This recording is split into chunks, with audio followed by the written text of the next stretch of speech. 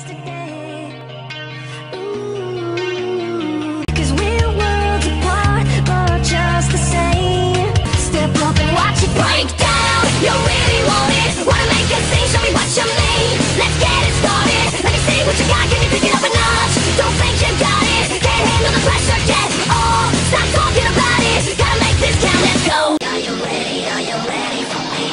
Are you ready? Are you ready? Are you ready to say?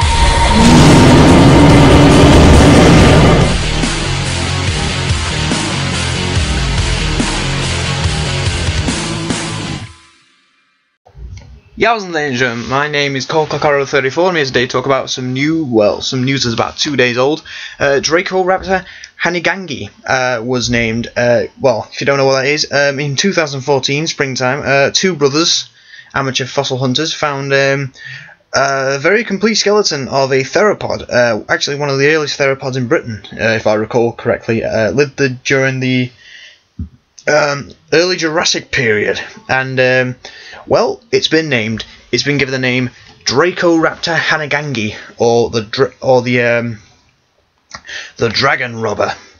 I don't know what the species name means. I think it was something. I think it was meant to name, being named after someone. Oh yeah, it was named after the Hanigang brothers. Yeah.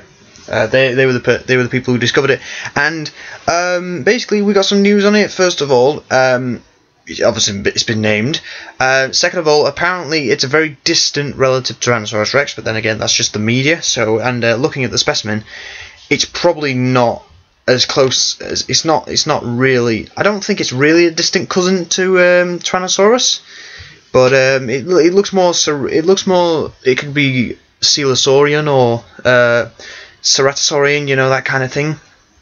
And the cool thing about this one is that the specimen, which is about 70 centimeters in length, they've also said it's definitely a juvenile. So this boy was a juvenile when it died. So what does this mean? Well, first of all, we can get some. We've got a juvenile specimen, which is brilliant, because then if we find an adult specimen, we can see the differences between the juvenile and the adult through the bone morphologies and the osteology of it.